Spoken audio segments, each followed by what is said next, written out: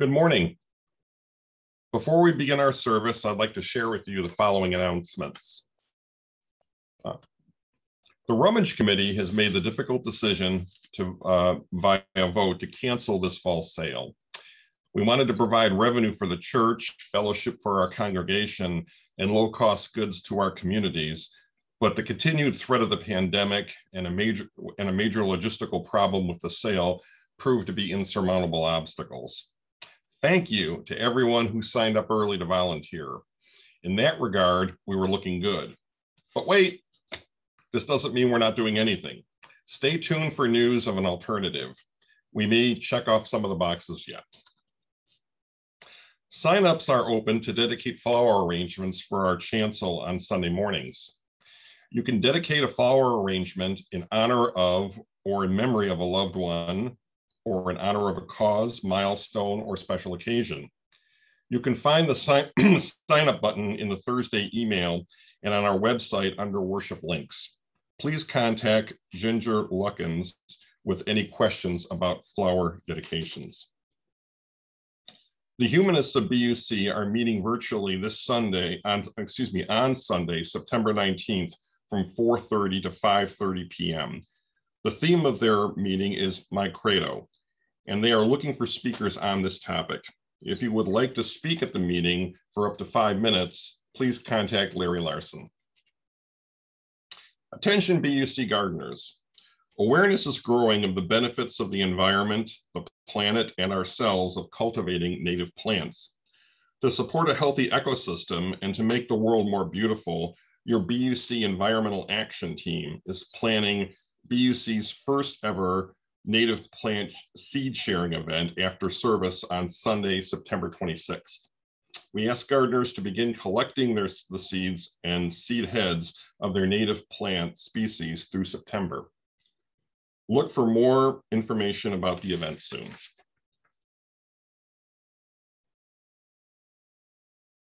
Welcome to Birmingham Unitarian Church and our Labor Day service. I'm Paul Vachon, your worship leader for today's service, with Chris Sloan, our worship associate, with music provided by Tom Raffel. BUC is by design an inclusive church. We enforce no preset creed nor impose any artificial barriers on our community. All people of goodwill are welcomed here and valued. At present, we are gathering exclusively in this virtual format, but soon, very soon, we will move to a hybrid model, which will include in-person worship in our beloved sanctuary. And now our service will begin.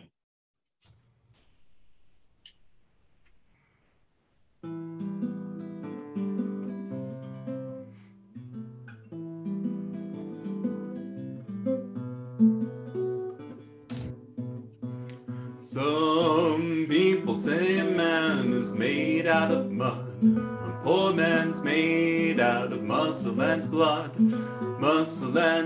and skin and bone. A man that's weak and a back that's strong. You're loading 16 tons and what do you get? Another day older and deeper in debt. Saint Peter, don't you call me, 'cause I can't go. I owe my soul to the company store.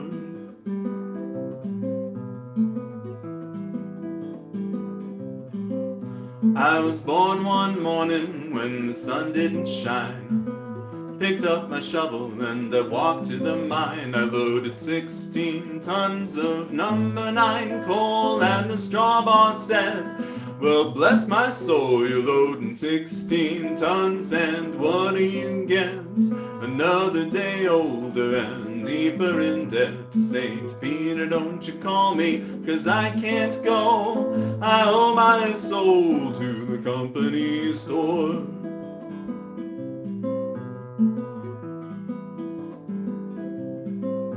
If you see me coming, you better step aside. A lot of men didn't. A lot of men died. I got one fist of iron, the other is steel. If the right one don't get you, the left one will. You're loading 16 tons, and What do you get? Another day older and deeper in debt. St. Peter, don't you call me, 'cause I can't go. I owe my soul to the company store.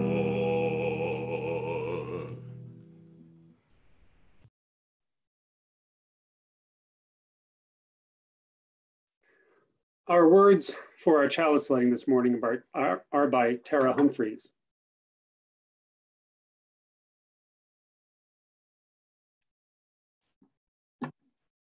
Whether you are from the south, the east, the north, or the west, whether you were born into this faith, found it, or it found you, whether you feel at home or are still trying to find your place, whether you believe in God or are open to mystery or still have no idea, whether you are unemployed, underemployed, cobbling things together, overworking, or in school, whether you are holding anxiety, grief, confusion, anger, hope, restlessness, or deep peace, Unitarian Universalism has a place for you.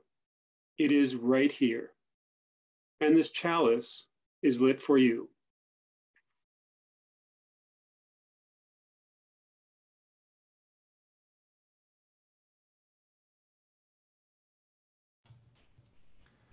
Our opening hymn this morning is Wake Now My Senses, which is 298 in Singing the Living tradition.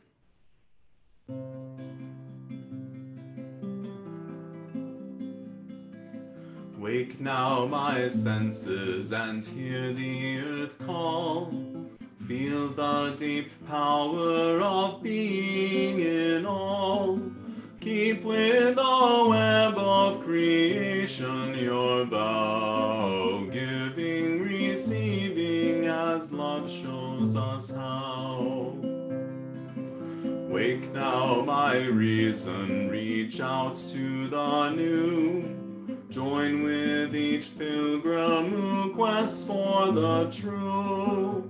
Honor the beauty and wisdom of time. Suffer thy limit and praise the sublime. Wake now compassion, give heed to the cry. Voices of suffering fill the wide sky. Take as your neighbor both stranger and friend, trying and striving their hardship to end. Wake now my conscience, with justice thy guide. Join with all people whose rights are denied. Take not for granted a privileged place. God's love embraces the whole human race. Wake now my vision of ministry clear. Brighten my pathway with radiance here. Mingle my calling with all who will share. Work toward a planet transformed by our care.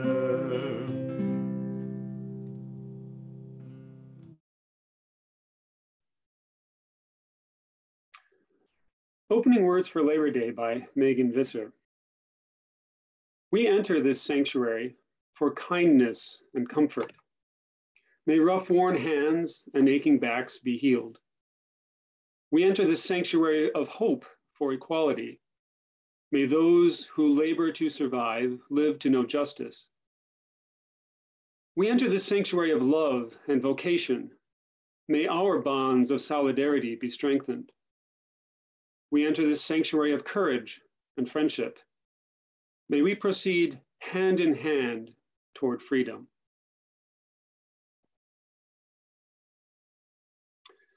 One of the ways we know ourselves as Unitarian Universalists is our commitment to social and environmental justice.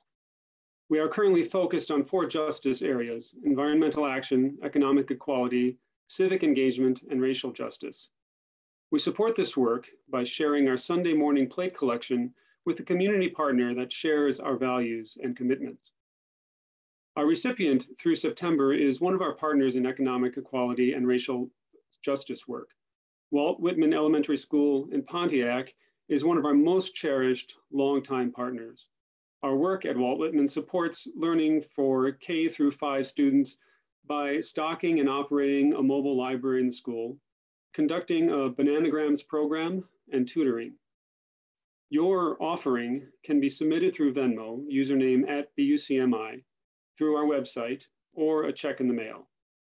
Half of this morning's offering will be used to buy books for Walt Whitman's library and supplies for the school year. Let there be an offering in support of our congregation and our good works.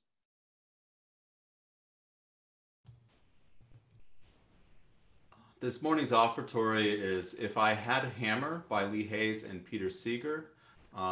Feel free to sing along if you know the words.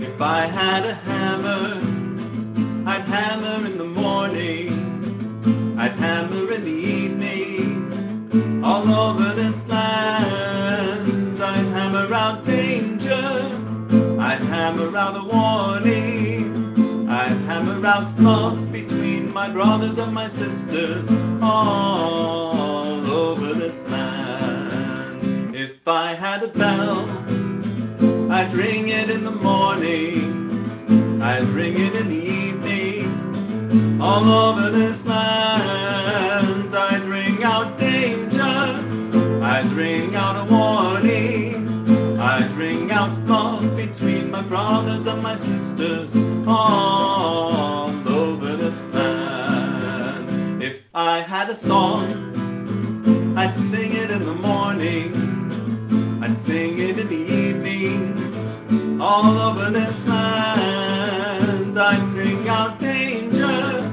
I'd sing out a warning, I'd sing out love between my brothers and my sisters, all over this land. Well, I got a hammer, and I got a bell, and I got a song to sing all over this land. It's the hammer of justice, it's the bell of freedom, it's a song about love between my brothers and my sisters, all over this land.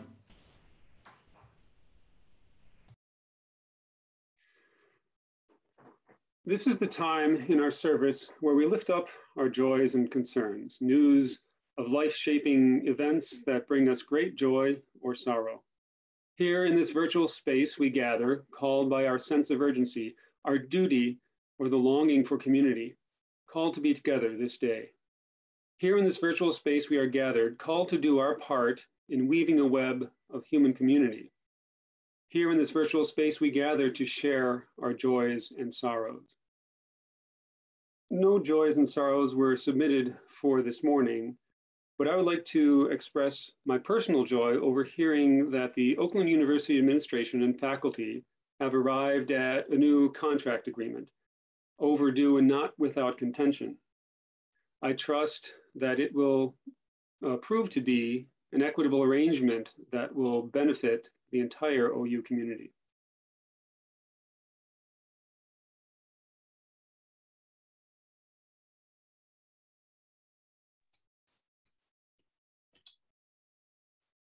Spirit of life, God of love, I am entwined by your delicate web of mutuality. The life energy that makes me reach for the sun also moves me to become wrapped like the strongest bittersweet vine and the delicate sweet pea around those I meet and love. Here in the tangle of my daily life, I feel your pulse and sense what it means to be alive. Here, twisted and knotted, I thrive, seeking the light that will pull from me the fragrant blossom of love. Spirit of life, help me to experience the beauty of your interwoven and intricate web, that I might always embrace without reserve all those whom my life touches.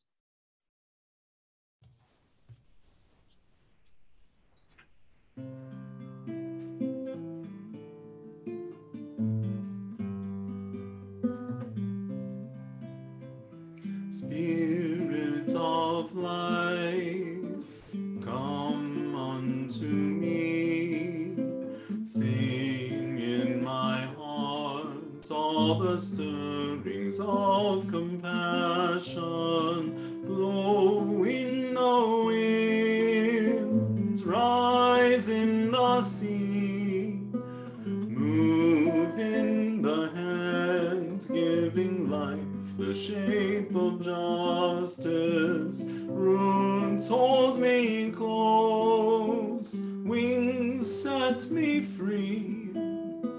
Spirit of life, come to me, come to me.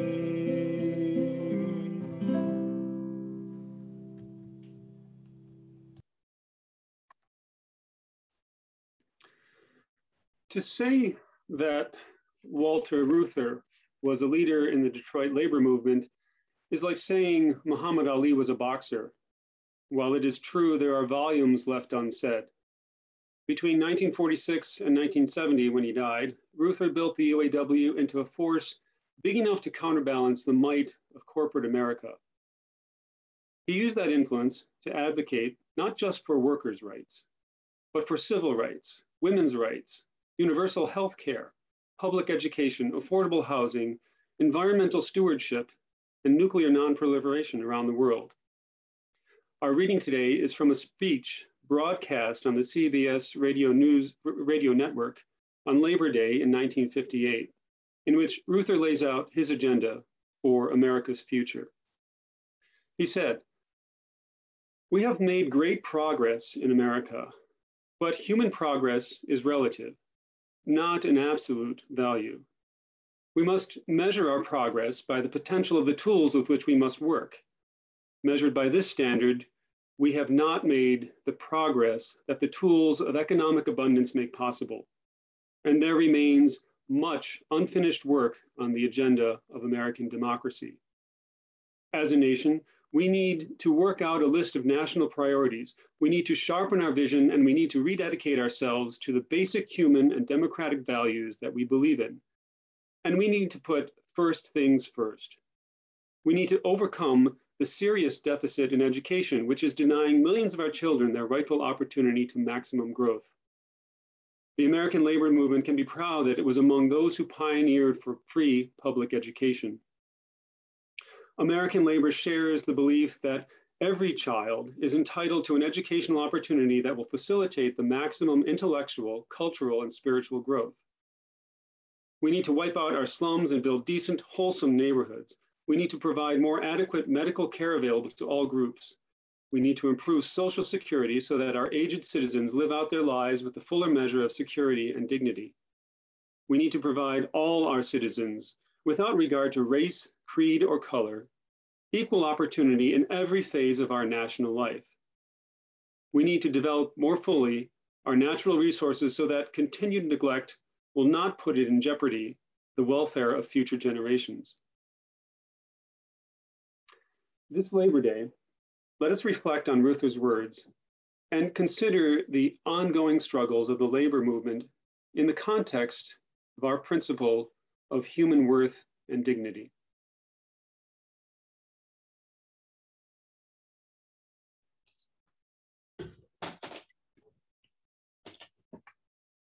For almost 2 centuries, Detroit has been a center of manufacturing. Before it was automobiles, the city's factories churned out stoves, marine engines, and railroad cars. Smaller shops made anything from shoes to clothing to cigars to ginger ale. But producing these products required an intangible commodity, the effort and toil needed to make them a reality. In other words, labor. The burgeoning waves of immigrants that arrived in Southeast Michigan beginning after the Civil War provided the needed muscle while molding Detroit into a bona fide industrial town.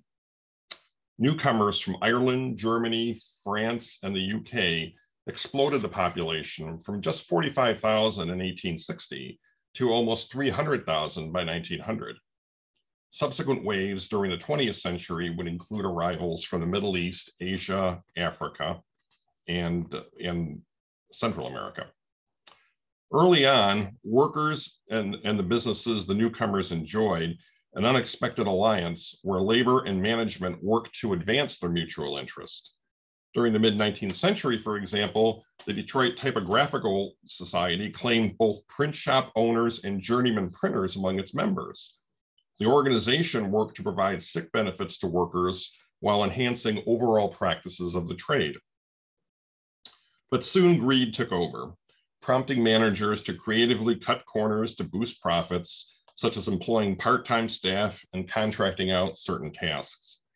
As industry became more complex and specialized, the now familiar adversarial relationship between labor and management took root. The dawn of the auto industry saw a rekindling of labor activism in Detroit. Prior to the adoption of the assembly line, manufacturing early production cars was a very labor-intensive endeavor. Metal finishers and woodworkers constructed the chassis on sawhorses. Machinists assembled the engines and drivetrains, while skilled upholstery workers stitched the leather seating. The automakers' desperate need for skilled labor gave workers a significant advantage, and the newly formed Machinist Union granted primacy to labor in determining wages and working conditions, including the closed shop tradition, which dictated that only union members in good standing could be hired. Employers, however, soon confronted this obstacle by colluding and forming networks of strikebreakers, non-union workers who could be brought in as replacements in the event of a work stoppage. As the auto industry matured technologically and more tasks became automated, including the introduction of the now famous assembly line, the need for workers was reduced, which shifted power to the automakers. During the 1920s and 1930s, Ford, General Motors, and Chrysler became progressively more anti-union, while the onset of the Great Depression made auto employment even more tenuous. This period marked an escalation of the traditional worker versus management antagonism to an elitism that pitted the wealthy against the working class. For those who did hold on to their jobs, the routine was brutal. 9 and sometimes 10-hour days consisting of heavy lifting and assembly labor, while keeping pace with an ever accelerating production line taxed workers to their limits. Today, this intense toil is depicted in the famous Detroit industry frescoes by Diego Rivera at the Detroit Institute of Arts. As the Depression grew more acute in 1930 and 1931, the hardships felt by Detroit's working families intensified. Plummeting sales forced each of the big three to make deep cuts to their payrolls. Magnifying the pain was the lack of unemployment insurance, Social Security, and federal guarantees on bank deposits. New Deal programs addressing these needs would not appear until years later. Political extremism soon filled this void, leading to the formation of unemployed councils of the USA and outreach of the Communist Party USA. On March 7th, 1932, members of the Detroit Unemployed Council, only some of whom identified as communist, staged a protest marching from downtown Detroit towards the Ford Rouge complex along 4th Street, arriving at the Detroit-Dearborn boundary at Miller Road. Their stated goal was to personally present Henry Ford with an 11-point list of demands, which included a recall of all laid-off Ford workers, abolition of the Service Department, a euphemistically named squad of company spies and thugs that brutally suppressed any hint of union activity, and a 7-hour workday. Their reception was anything but cordial. Waiting at the intersection was a line of 50 Dearborn police backed up by Ford's Service Department personnel. Police deployed tear gas, most of which was dispersed by the wind. Marchers responded by throwing dirt and rocks while continuing to the plant's gate number 3. Police and security then retreated to an overpass from which they unleashed water cannons and submachine guns, killing 5 marchers and wounding 19. Over the next few years, the nascent unions made efforts to improve the lot of workers by striking at various supplier companies, which proved modestly successful.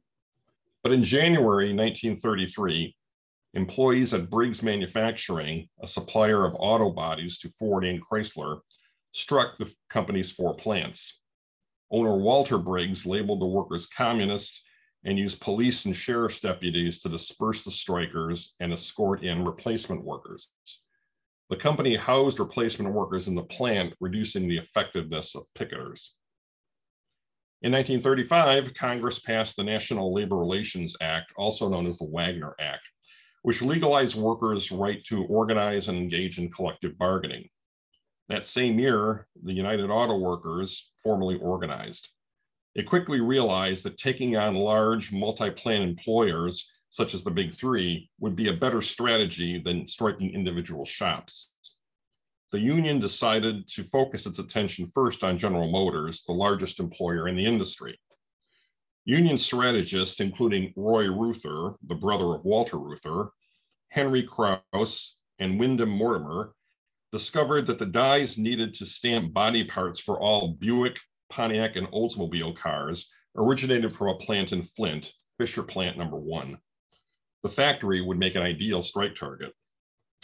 The union planned to strike in early 1937, shortly after Frank Murphy, a Democrat sympathetic to the labor movement, was sworn in as governor of Michigan.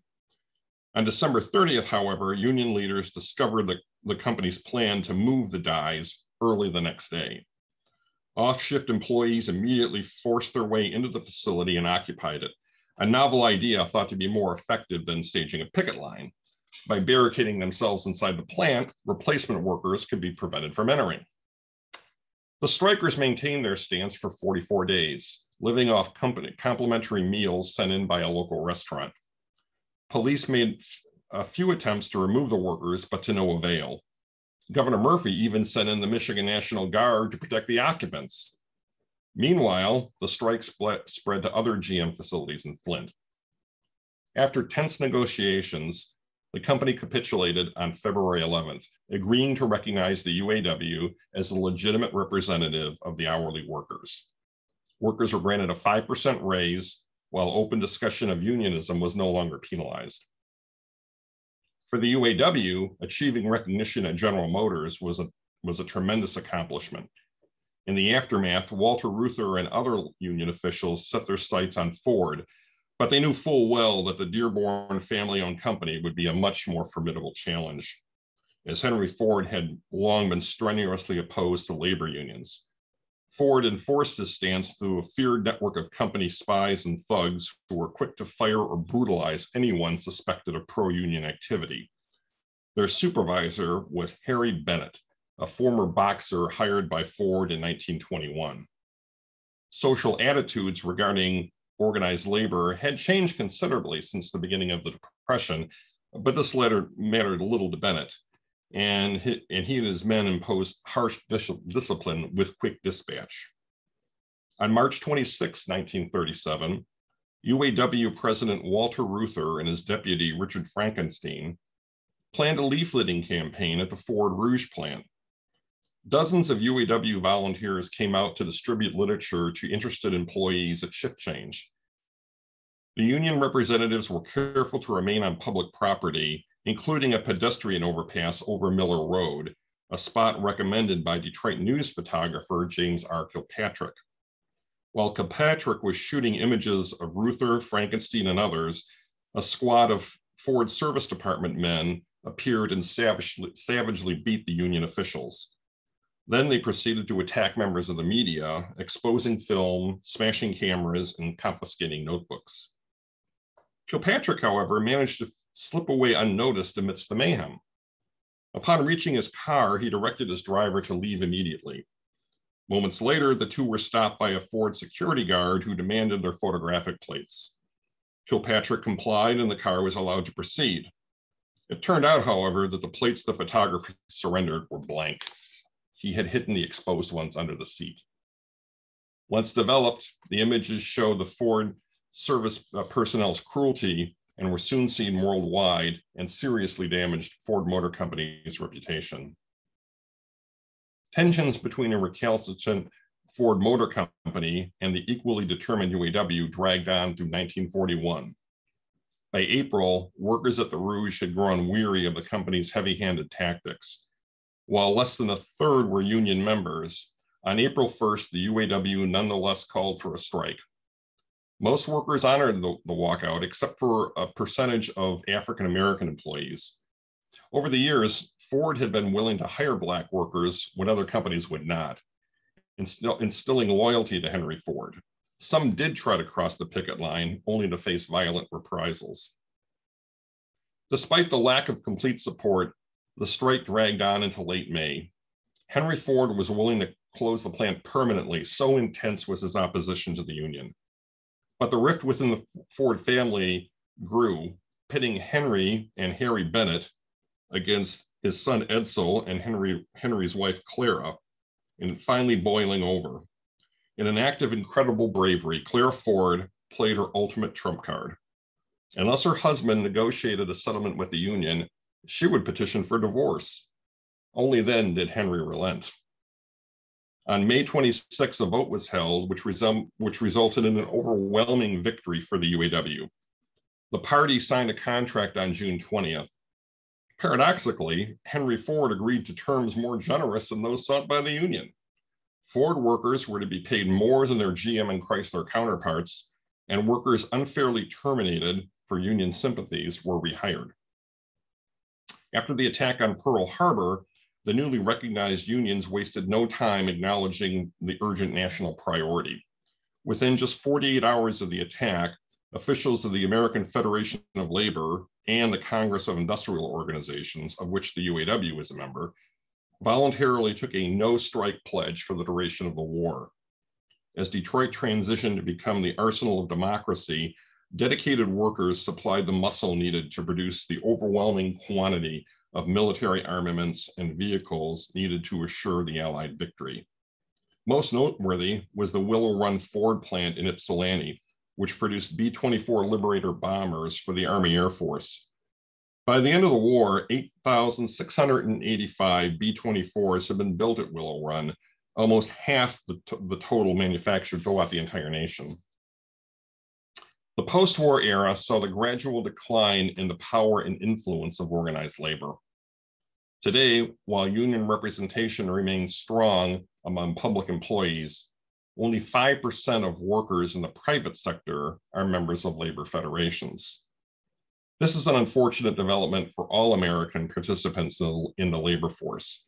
Many of the benefits workers take for granted today, like paid vacation, company-provided health care, and extended maternity and paternity leaves, exist only due to the efforts expended by past generations of labor activists.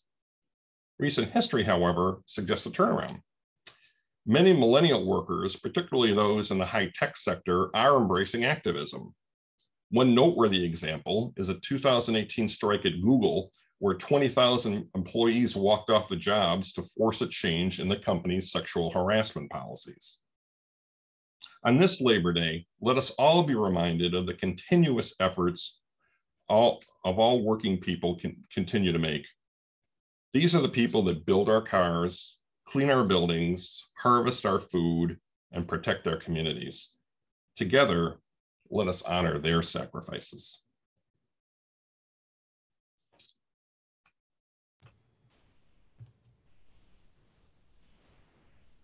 Our closing hymn for today is We'll Build a Land, number 121 in the Gray Hymnal.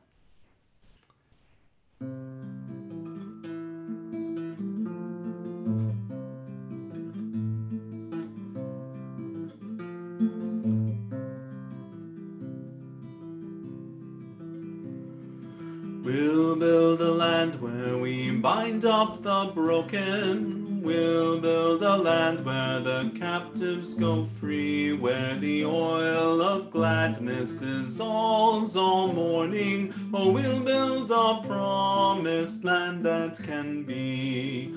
Come build a land where sisters and brothers, anointed by God, may then create peace, where justice shall roll down like waters, and peace like an ever-flowing stream. We'll build a land where we bring the good tidings to all the afflicted and all those who mourn, and we'll give them garlands instead of ashes. Oh, we'll build a land where peace is born. Come build a land where sisters and brothers, anointed by God, may then create peace, where justice shall roll down like waters, and peace like an ever-flowing stream.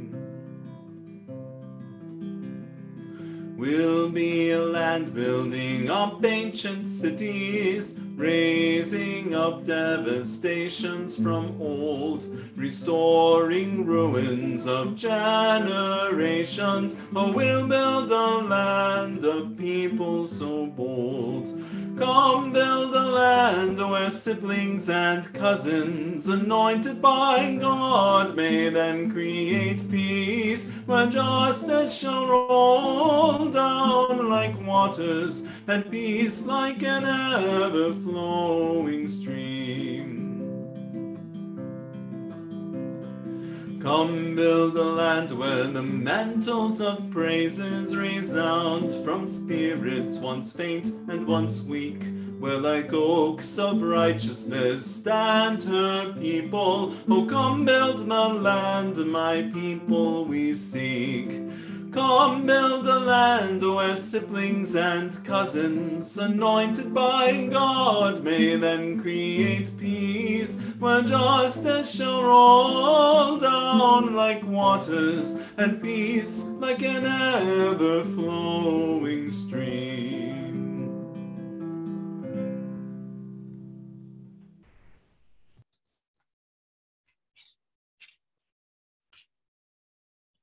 We shall overcome.